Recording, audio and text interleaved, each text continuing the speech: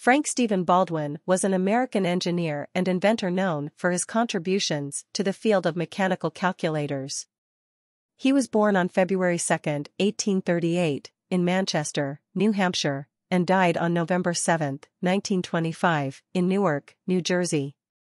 Baldwin's notable invention was the Baldwin calculator, which he developed in the late 19th century. The Baldwin calculator was a mechanical calculating machine that allowed for rapid and accurate computation.